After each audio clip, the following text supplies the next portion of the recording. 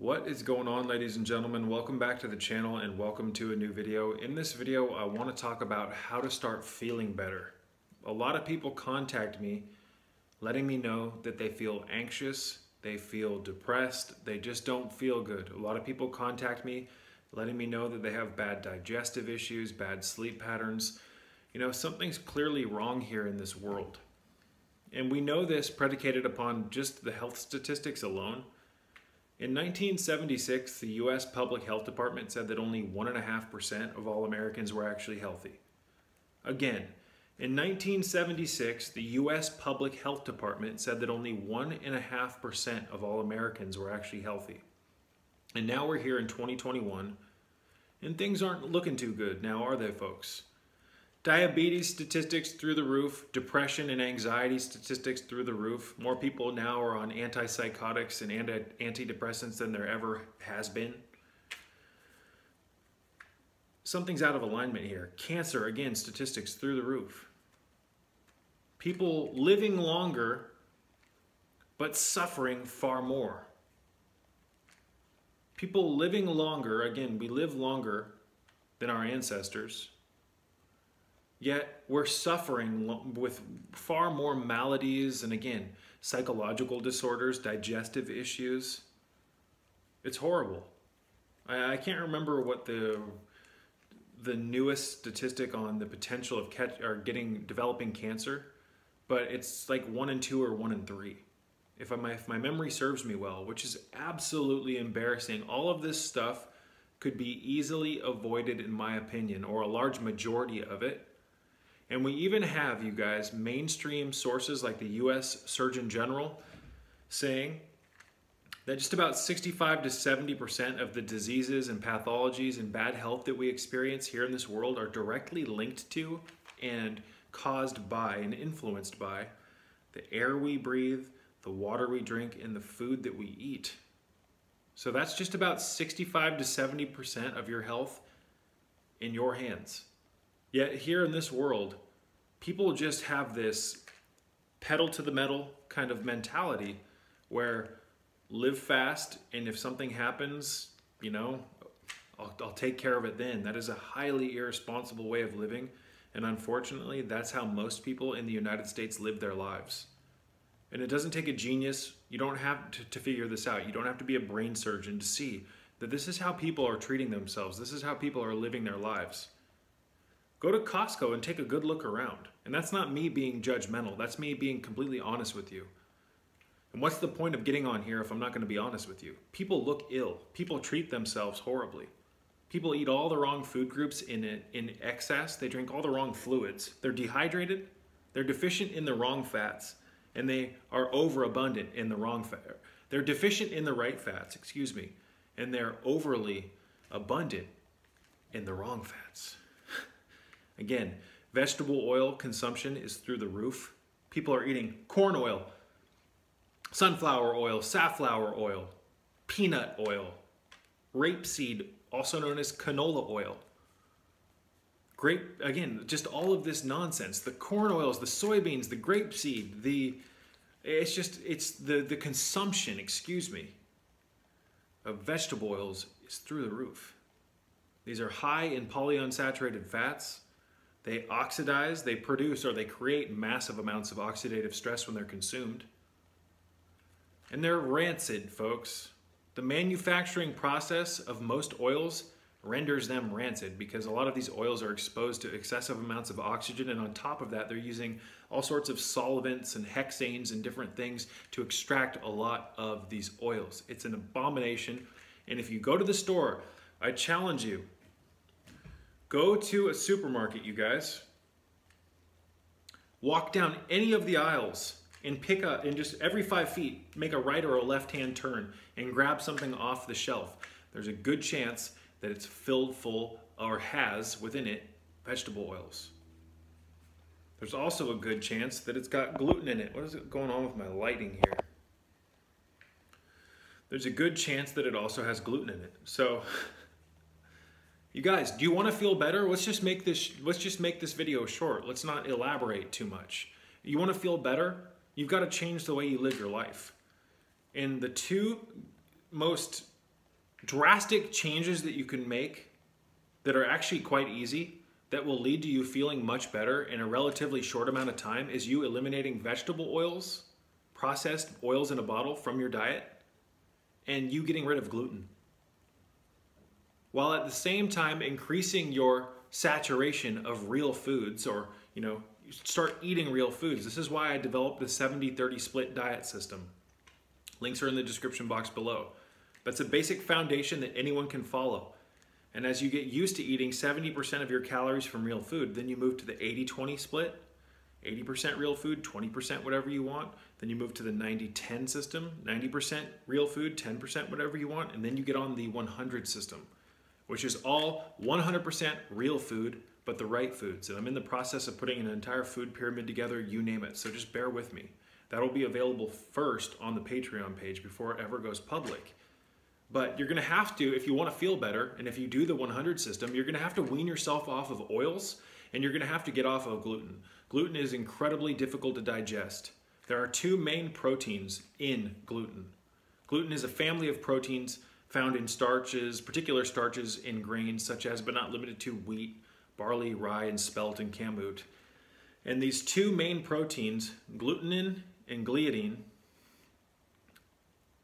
out of both of those, the gliadin or the gliadin, depending on who you ask, people pronounce it differently, but there's glutenin and gliadin. These are the two primary proteins found in gluten. But gliadin, or gliadin, is the most difficult to digest protein in gluten, and it causes the most amount of negative health consequences or reactions when it's consumed. Gluten destroys the microvilli, the villi in your intestines that absorb your nutrients. It wreaks havoc on the absorptive tissues of your GI tract, which makes it very difficult to absorb nutrients from food, regardless of what you're eating. So if you've consumed gluten for years on end, like most Americans have, you're getting a drastically limited amount of nutrients from the food that you're eating because of how gluten ruins your digestive tissues, your absorptive system, and your gastrointestinal tract, your alimentary tract, which is the tubing from your mouth to your anus. And what do most people do when they consume gluten? They consume gluten with other foods. So you might have a sandwich with a bunch of gluten in it, and you think, oh man, this sandwich has got some turkey, it's got some high quality turkey, it's got some vegetables. Man, I'm gonna be getting a lot out of these vegetables. I'm gonna be getting a lot out of the high quality ingredients on this sandwich. Well, it's bound to gluten. Gluten leaves a sticky residuous residue, a pasty residue in your small intestine, in your GI tract. And over time, this builds up and it creates mucus as a buffer to compensate for all this residue, and it hinders the health of your villi, your absorptive system that absorbs nutrients. So that's the genius of gluten, you guys. Gluten destroys your ability to absorb nutrients. It increases inflammation. It increases the presence of cytokines in your system. Your body basically attacks itself when you're constantly consuming gluten. And just because you've got a test that says that, oh, I don't have celiac disease, that doesn't mean that you don't have a gluten sensitivity. If you look into the research of Dr. Peter Gluten and Joel Wallach, it looks like 85% or more of the population has a gluten sensitivity. And gluten does not just attack your intestines. It sure as hell does that, but it also attacks your brain. It can affect any organ system, and it can cause a whole host of symptoms. Psychological symptoms. It can exacerbate autism and ADHD and Parkinson's. It can exacerbate and bring on Alzheimer's and depression. It can absolutely and undeniably create diarrhea, and it can destroy your digestive capabilities. It can cause constipation. It can contribute to osteopenia and osteoporosis, folks. It can contribute to the formation and development of cancer and diabetes. It's a bad substance. It's a very bad toxic substance. And why is it that on the bottom of the food pyramid, You have gluten-containing constituents, grains, pastas, whole grains, and all this bullshit. So if you want to feel better, here's a simple formula on how to do it. I'm not saying that this is going to be some overnight fix. I'm not saying that this is going to completely get rid of your anxiety and your depression, because a lot of these things we can't just fix with food. However, we can take a huge load off with food because of how certain foods cause massive amounts of inflammation and physiological disorder. And if we can reduce the inflammation and disorder, that's going to make your mind feel much better, especially if you have chronic inflammation of the brain, you name it. More and more research is coming out showing that anxiety issues and depression might have a link to inflammation. And let's just maybe look at what most people eat. They eat inflammatory foods constantly. So remove the vegetable oils from your diet. Oil in a bottle. Get rid of the olive oil. Get rid of the coconut oil. Get rid of the oil, the cottonseed, and all the garbage. So let's just do 3 things here. Not just 2 things to make you feel better.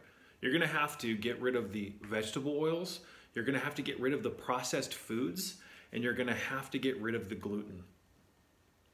I say processed foods because processed foods are crap. They're not gonna help you rebuild your body. We know through research, such as the research of Dr. John W. Apsley II, that every 3.5 years, the body basically repairs and rebuilds itself from the ground up: bones, blood, intestinal lining, eye tissue, hair, skin. Your body constantly repairs itself, predicated upon the quality of food that you put in or lack thereof. So if you're rebuilding your body on Funyuns and processed carbohydrates and rancid, oxidized oils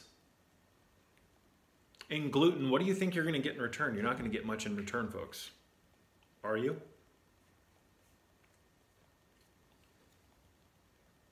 Now, on top of that, gluten and vegetable oils are often found together in processed foods. So eliminating these entirely, this is how you're going to feel better. And I would also suggest some magnesium. This is the magnesium product that I advocate. This is Ultra Mag. This is from Source Naturals. I highly, if you're going to take magnesium, I've taken magnesium for years.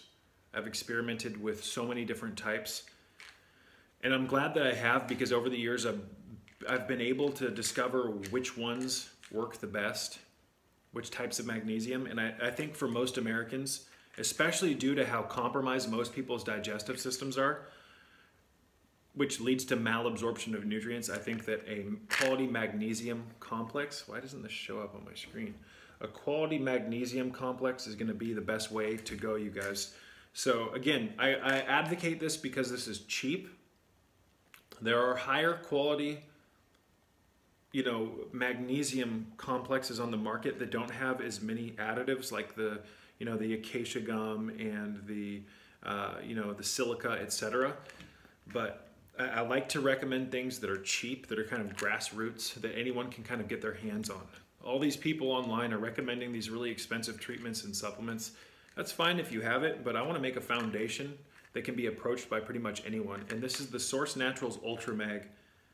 This has got some vitamin B6 in it. It's got magnesium citrate, succinic acid complex, glycinate, magnesium glycinate, malate, and magnesium and a taurine complex. Excuse me, this is a perfect magnesium. So again, this has kind of been a scattered video, but I would suggest, if you want to feel better, address the quality of air you breathe, water you drink, and food that you eat. Get off the gluten in the oils and the processed foods. Start using butter and tallow, grass-fed beef tallow or lard, real lard, not lard mixed with a bunch of garbage. Use those types of fats to cook. Ideally, you don't really even need to use much other than butter to cook. Butter is filled full of constituents that our body actually knows how to do something with. So, and you can get Kerrygold grass-fed butter at most mainstream supermarkets nowadays. So the removal of those particular foods, the processed foods, the oils, the gluten, and the increase of real foods, and I would highly suggest, just as a basic start, 3 to 6 months, or excuse me, what am I saying? 3 to 6 months on a magnesium complex while you go through all of this. This is going to ease the transition. It's going to make you feel better. Magnesium, you guys, we are tanked on magnesium. I've been a fan of magnesium for 10 years now, ever since I heard Dr. Kassar lecture about it. It's a genius micronutrient and mineral. You know, it's a genius mineral, excuse me. It's a master mineral is what I meant to say. It regulates thousands of functions in your body, and when we're chronically stressed, we actually burn through, our body burns through magnesium to compensate for stress. Our body, the creator is so genius. The creator designed us to actually have like backup systems to burn through in terms of minerals and nutrients when we're stressed, whether that be environmental stress from all of the heavy metals we're exposed to, or emotional stress, which actually does cause, you know, a change in our hormones and our health. We burn through magnesium when we're stressed, and we're all stressed. We're all deficient in a handful of nutrients. This is a very basic system that I've just I wanted to share with you. Obviously, this can be, you know, this can be totally built upon and made better. You might want to look into something known as NAC, also a supplement known as NAC. Sorry, I just got a notification on my screen. NAC actually helps your body produce glutathione, which is a master antioxidant. I'm not saying that you should necessarily take NAC long term, but it can. NAC can help your body produce glutathione, which is really going to help you recover from all the oxidative damage that's happened within your body, from all the oils and the bad foods, all the free radicals in your system that are destroying your skin and your health. So again, do the 70-30 split, get better rest, block blue light when the sun goes down with the Uvex Skyper blue blocking sunglasses so that you can produce endogenous melatonin so that your brain can actually get rest. It's amazing how much of an assault we're all under, you guys. It is amazing how much of an assault we are all under, and it's amazing how much damage this body can actually endure. This body absolutely loves us and wants us to thrive, but we've got to get out of the way of its ability to heal. It's like we're constantly picking scabs. What I mean by that is we're constantly getting in the way of the healing process. Gluten is not going to help you heal. Vegetable oils are not going to help you heal. Processed foods are not going to help you heal. Bad rest is not going to help you heal. Being deficient in micronutrients and minerals and vitamins is not going to help you heal. I would highly suggest looking into the research of Linus Pauling and Dr. Abram Hoffer, the psychiatrist who used niacin therapy on schizophrenic patients with remarkable results.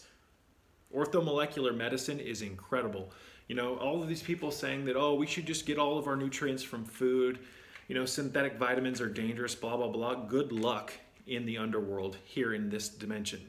It's almost damn near impossible to get everything that you need while living in the technological grid, the concrete jungle. There is nothing wrong with synthetic vitamin C. There is nothing wrong with supplemental vitamins and minerals. So you have people online right now who've built their entire, you know, online health identity, these health, you know, coaches, saying that, oh, you know, you don't need any supplements, you don't need a multivitamin, this, that, and the other. And then they're turning around and selling you, you know, their magnesium products, or I'm not going to name any names. Don't try to, I don't even know why I brought that up, but it's just, it's strange to me why so many people, you know, they're against synthetics. Synthetics are not a bad thing, ladies and gentlemen. Obviously, I wish we lived in a world where we didn't have to supplement, but in a world that's this toxic, supplements can actually help us get from point A to point B much quicker. Magnesium has done nothing but benefit me. Magnesium deficiencies are directly linked to heart failure, heart disease, heart attacks. And a lot of people are tanked. They are very low on magnesium. So again, this is the magnesium product that I endorse. This is a great supplement to use while getting started on the 70-30 split. The 70-30 split is a diet system that anyone can follow. I wanted to produce something and make something that anyone could approach. There's no dogma here. There's no, you know, there's no, you must do this, you must do that. This diet system is very easy. And what I mean by you must not do this, you must not do that is I'm not asking you to eliminate entirely certain food groups. I'm allowing you to consume 30% of your calories from whatever you want. This is gonna help you get used to eating 70% of your calories from real food. If you allow that 30% to stay there, your gut microbiome is not gonna be thrown into a total shift. Your hormones aren't gonna be thrown into a huge shift. You're not gonna have elevated stress. You're gonna be able to feed the parts of your body and your mind that are still addicted to certain foods that are considered non-optimal. So as you do the 70-30 split and you get accustomed to this, you guys, then you move to the 80-20 split whenever you're ready. I would not suggest hanging around the 70-30 split for longer than 6 months to a year though. Don't get too comfortable with it. Once you get comfortable and you feel that it's easy to eat the bulk of your calories from real foods, then move to the 80-20 split. And then I would stay in the 80-20 for about half as long as you stayed in the 70-30. So, again, you guys, real basic, real easy, real simple diet system that I've put together that gives you a lot of freedom. And I'm in the process right now of putting an entire system together. Maybe I'll even put it on DVDs. I don't know, because there's so many slides I've put together on like what foods to eat, which foods to avoid, what supplements to take, you name it. So, thought I heard someone pulling up. Again, you guys, in this world, in today's modern world, there's so many dogmatic diets. I wouldn't say dogmatic, I'd say they're very restrictive. So I think that a ketogenic diet, if done properly, can produce a lot of benefit, but I don't think it's sustainable long term. I think that getting rid of all processed refined carbohydrates is great, but there's nothing wrong with rice and sweet potatoes. And red potato juice, one of my favorites. We just need to, instead, in my opinion, and this is why I put the 70-30 split together and the 80-20, 90-10, and 100 system. I just want to see people eat real food. Once the population gets accustomed to real food, then let's worry about what the best diet for humans is. But in my opinion, the best diet for humans at this point is just getting people on the right direction. Just getting people walking down the right direction. Enough of this, you must eat this way, you must not eat that way, blah, blah, blah. Let's just get going in the right direction and then worry about that. As you get accustomed to eating real foods, then worry about letting go of some of the other stuff. I hope that makes sense. I don't want to sound contradictive, because as you move through my system, you've got to let go of the oils and you've got to let go of the gluten. But if you're on the 70-30 split and you're addicted to gluten and the oils, you can still have some of those in that 30% of your intake. But over time, you're going to want to let go of those, because we know through research that gluten and the oils, they're not good for us. They're just not. And I hate to be the bearer of bad news, but what's so wrong about change? What's so wrong about saying, okay, I'll try this for a year. Let me get rid of the oils and the gluten for a year. Let's try it for 2 months even, just 2 months. There's a good chance you're gonna feel better.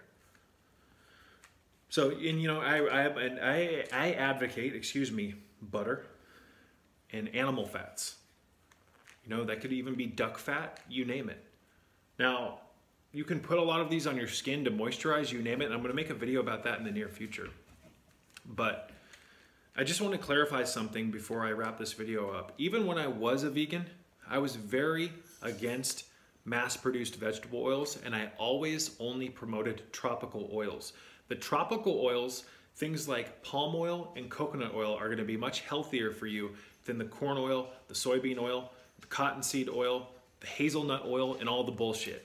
So if you're plant-based, if you're vegan and you don't want to consume butter, I understand. Your tropical oils are going to be your best bet.